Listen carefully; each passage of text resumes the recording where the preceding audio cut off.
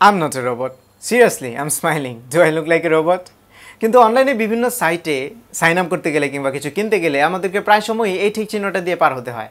অনেকে মনে করে থাকে কী দরকার ছিল এসব বাড়তি ঝামেলার। এই বাড়তি ঝামেলাটার উদ্ভাবক হচ্ছে গুগল মামা। গুগল মামার নাম দিয়েছে NoCaptcha ReCaptcha। আসুন দেখি এই বাড়তি ঝামেলাটা আমাদের কোনো উপকারে আসে কিনা, কেনই বা আমাদেরকে এরকম ঠিক চিহ্ন দিয়ে পার হতে হয়। আর পার হতে হয় বুঝলাম, কিন্তু আমরা যখন ঠিক চিহ্ন দেই আমি একটা রোবট, তখন কীভাবে বোঝে তারা যে আসলে আমি মানুষ নাকি রোবট? ভিডিও শুরু করার আগে বলে নিচ্ছি, আপনি যদি মানুষ হয়ে থাকেন তাহলে আমার চ্যানেল এখনই সাবস্ক্রাইব করে ফেলুন, আর যদি রোবট হয়ে থাকেন বসে বসে মুড়ি খান। ব্যস্ততার কারণে প্রায়ই আমি বাজার করতে ভুলে যাই। মাঝে মাঝে মনে হয় ইস, কেউ যদি আমার বাজারটা করে দিত। অ্যাকচুয়ালি আমি একজনকে পেয়েছি, চালডাল.com। আমার মতো বাজার নিয়ে সমস্যায় থাকলে আপনিও চলে যান চালডাল.com-এ। খুব সহজে অ্যাকাউন্ট খুলে লগ ইন করুন, তারপর সার্চ কিংবা মেনু থেকে পছন্দের আইটেমটি ব্যাগে যোগ করুন। চাল ডালের যে কোনো পণ্যে 4% ডিসকাউন্ট পেতে স্পেশাল কোডে ক্লিক করে লিখে দিন সোহাগ 360।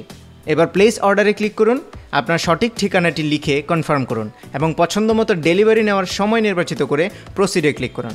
এবার ঢাকার ভিতরে 1 ঘন্টার মধ্যে পণ্য বুঝে নিয়ে টাকা দিন। ও হ্যাঁ, আরেকটা কথা, চাল ডালের ডেলিভারি ম্যানের কাছে সবসময় ভাঙতি থাকে।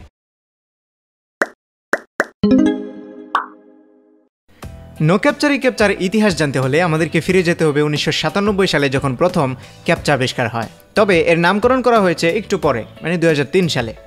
ক্যাপচা মানে হলো completely automated public Turing test to tell computers and humans apart.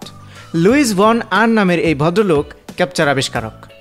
Captcha ব্যবহার করা হয় স্প্যাম থেকে বাঁচার জন্য।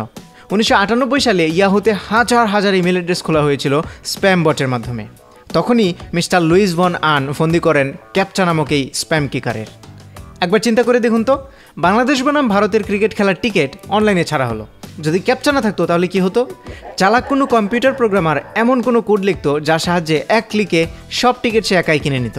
তারপর শুরু ব্ল্যাক মার্কেটিং। এছাড়াও নতুন ইমেল অ্যাকাউন্ট খোলা কিংবা কোনো সাইটে সাইন আপ করার মতো কাজগুলো কম্পিউটার প্রোগ্রামের মাধ্যমে খুব সহজে করা যেত, মানে একসাথে অনেকগুলো করা যেত। এখনও মাঝে মাঝে কিছু ওয়েবসাইটে দেখা যায় এরকম আঁকাবাঁকা লেখাযুক্ত ছবি, যেটাকে ক্যাপচা বলা হয়। এই লেখাগুলো মানুষ সহজে পড়তে পারলেও কম্পিউটার বট পড়তে পারে না।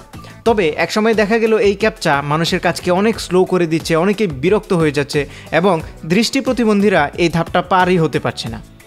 ক্যাপচাকে মানুষের জন্য সহজ আর কম্পিউটার বটের জন্য আরও কঠিন করে তুলতে একটা না বুঝলে রিফ্রেশ করে আরেকটা নিয়ে আসা, অডিও ক্যাপচা, ফান গেম আর সহজ অঙ্কের মতো নানা অভিনব পদ্ধতি আবিষ্কার করা হয়। কিন্তু টেকনোলজির এই দ্রুত অগ্রসরের যুগে সব কিছু কম্পিউটার বটের কাছে হার মানল। এমন এক সময় আসলো যখন ক্যাপচা সমাধানে মানুষের চাইতে রোবট বেশি এক্সপার্ট হয়ে গেল।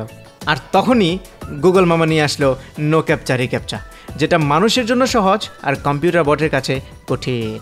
তবে NoCaptcha ReCaptchaতেও মাঝে মাঝে কিছু ছবি দিয়ে সেগুলোকে আইডেন্টিফাই করতে বলা হয়। এটা করা হয় যখন আপনার সেই ক্লিক পাওয়ার পরেও তারা সন্দিহান থাকে যে আপনি মানুষ নাকি পায়জামা, মানে রোবট। এবার আসুন দেখি এই NoCaptcha ReCaptcha কীভাবে কাজ করে। আপনি যখন এই বক্সটায় ক্লিক করেন তখন প্রথমেই আপনার মাউসের মুভমেন্ট খেয়াল করা হয়।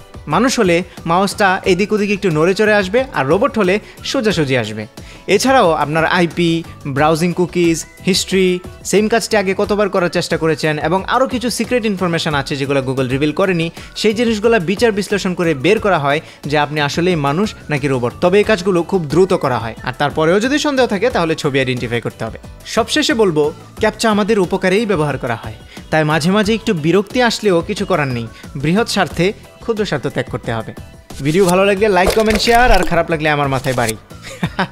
দেখা হবে পরবর্তী ভিডিওতে। Stay with the technology, stay with the take doctor. আডিওস।